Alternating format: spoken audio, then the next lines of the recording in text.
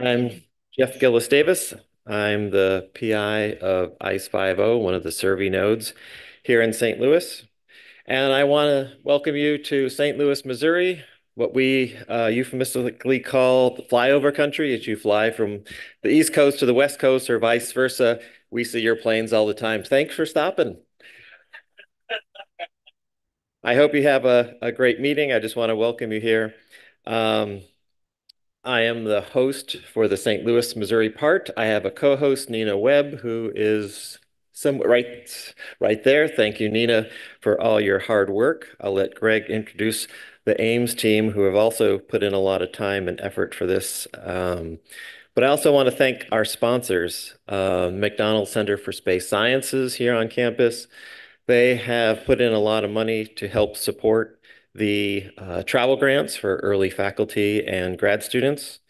They also are supporting the luncheon on Wednesday, which we do have a few spots for the luncheon, the networking luncheon. So please see me or Nina so that we can have you join us. It would be great.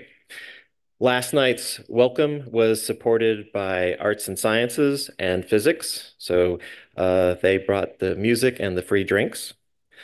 On Wednesday, during the poster session, BAE Systems will be sponsoring the drinks and food there. So make sure you reach out and say thank you to them. Um, Macy Sanford is probably in the room. She's the contact right there, so you can see her. Um, and now I'd want to introduce our Vice Dean of Research, Deanna Barch. She's a professor of radiology and psychological and neurological sciences here on campus. And as Vice Dean, she has offered a lot of support for Survey being here on campus and for ICE 50. And with that, I'd like to thank Deanna Barch and welcome her to the stage. Right. Thank you, Jeff. As Jeff said, I'm Deanna Barch. I'm the Vice Dean of Research in Arts and Sciences and faculty here in Arts and Sciences. And it's really my pleasure to welcome all of you attendees of the NASA Exploration Science Forum to Washington University. I'm actually originally from St. Louis, so I don't think of it as flyover country, but I am still happy that you have stopped here. And I'm really here to welcome you on the part of our dean, Dean Feng Chung Hu, who is out of the country right now. Um, we were so pleased to be able to provide support to this exciting and important forum, and we feel very honored that you've chosen to come here. As some of you may know, Washington University has a very long track record of support and dedication for outstanding space science research, including the establishment of the McDonald Center for Space Sciences. And we are committed to recruiting and retaining outstanding faculty and postdocs and graduate students in space science. This work is so critical. We feel like it really helps us understand, so much that's important about our world and off our world. And I would maybe argue that this has never been more important than it is right now to really understand the origins of our solar system, the galaxy, and the universe. Um, so we are really excited to help facilitate what looks to be a wonderful few days of exciting science and discussion. And we really want to thank Dr. Jeff Gills Davis for his leadership in hosting survey. I've hosted a number of conferences. I know exactly how much work it takes. And so we really appreciate his efforts and the other people who've been involved in organizing this conference. And I also want to give a shout out to Dr. Brad Jolliffe, who is the director of the McDonald Center for Space Sciences, for his support for this conference as well, and for work on space sciences in general. So have a wonderful several days. I will see you again tonight at the public lecture. And thank you again, Jeff, for your leadership.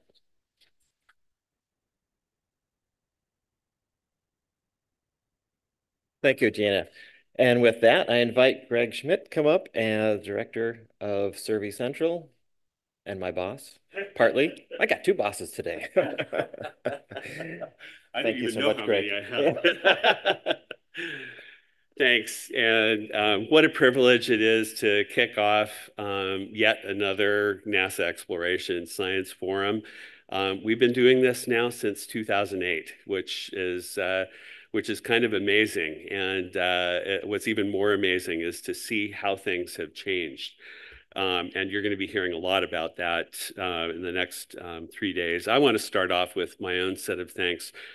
First of all, to my friend and lead scientist for the ICE50 team, Jeff, for agreeing to do this. I know how much work it is as well to put something like this on. He's had a very capable team as well to help him do this. I made the decision a few years ago, back in 2019, that we needed to move our annual meeting to our PI locations for a variety of reasons, but basically so that the community can own this meeting. I felt that that was really important, and I think this is happening, and we have so much engagement that wasn't happening to the extent it is now.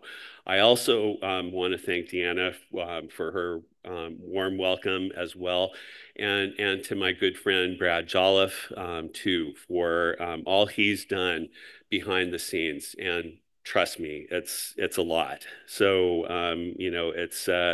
it's just fantastic, and I look forward to the next 3 days.